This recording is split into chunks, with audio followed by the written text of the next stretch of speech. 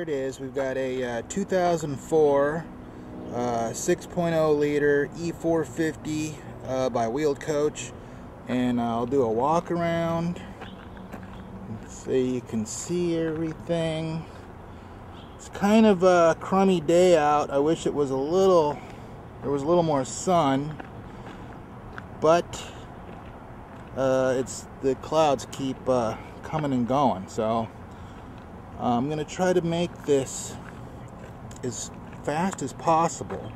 The runtime on my videos going a little longer than I would like them to, so I'm gonna try to speed it up. Let me back up a little bit and get a good perspective. And that is the outside. So then I'll go through the compartments, and then we'll go inside and we'll do a test drive and everything.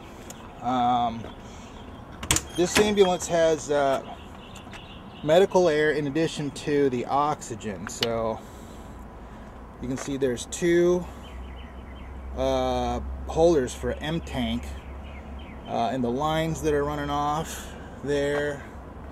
Hold on one sec. Yeah, okay. And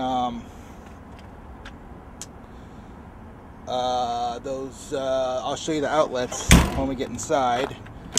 Here's where it's we've got a Vanner inverter, the suction. It also has a compressor it has air horns, so it has a compressor for the air horn, and then all the electrical up above there, the Whelen strobe modules, and two shelves for storage. I do have the keys for all of these exterior compartments. They all lock, they all work. That's kind of cool. It's just a cover for the fuel tank. Don't see that very often. Then we have more storage space, so you can put a spare tire in there. It doesn't have a spare tire, but there's certainly space for one if you choose. I'm going to bypass the back doors for now. We'll go into the back in just a second. Here's the backboard compartment. Lots of storage. There's a little shelf in there. Down here for road chains or whatever else you would like to put. There's that. Then we have storage here for jump bags, monitor, oxygen, whatever, portable oxygen, whatever you're working with. And then the batteries down here. Oops. There's two batteries here, and then there's one under the hood. Okay, then well, let's look. We'll look in the cab.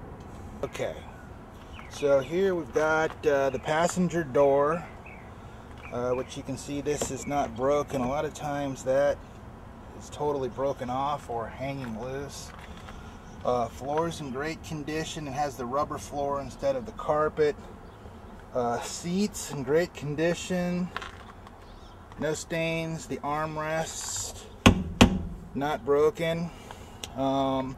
Dash has a couple of blemishes where the finishes come off. I don't know if you can see that, but right there, a couple of spots. There's some scratches from like clipboard being tossed up on the dash. I refurbished the center console to factory specs. It's got the aluminum plate where the radio would be mounted there, but when they took the radios out, they just destroyed it. So I had a new cover from Wheeled Coach for that, and the OEM paint to refinish the, the center console. So that's ready for your radio or whatever. Here's the switches and stuff for here, and I'll go all over that stuff later. I'm just giving you a general look. I'll go around to the other side. There's this door that does slide across, and if you want to block out the screams and yells from the back, you can do that. And the headliner has a few blemishes. I think you can see right there, like pen marks. I haven't bothered to try to get rid of those just because I've had bad experience. If you don't use the right cleaning agent, you can make it a lot worse. So I just left it alone. Go around to the other side. Look at the driver's side. I might have to do that. Alright, so here's the driver's side. The driver's door. This is not broken again like this side. The battery switch on the driver's seat. Rubber floor, no holes. The